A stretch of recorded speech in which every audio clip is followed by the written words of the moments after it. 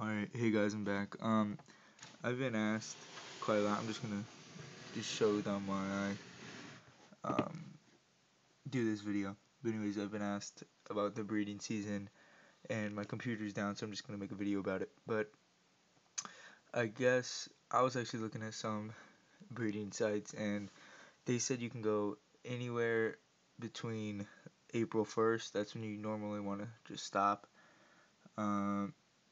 So that's what I'm going to be doing. I'm just going to go till April 1st and hope for the best. But so that's my game plan. And I'm wondering about follicle growth. Now, if you feel follicles, does that mean that she is pregnant? Because follicles obviously lead to ovulation, which means that your snake is pregnant.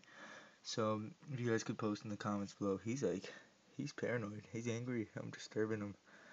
But he's actually, yeah, I love him. He's like the coolest snake. He's so chill. Now she's moody. She's actually really moody, but he's chill. He's a good snake. She hisses all the time, but I still like her. Where's she at? There she is. But anyways, probably like checking on her. Now, if they have follicles, does that mean that they're gonna be pregnant?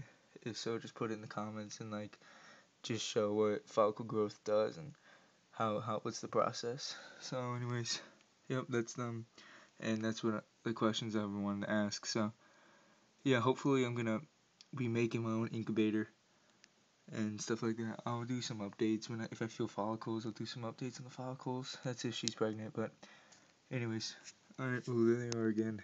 I know I haven't shown them a lot, but these are the only two snakes I had. If I had more, I'll be showing them off. But alright, see ya.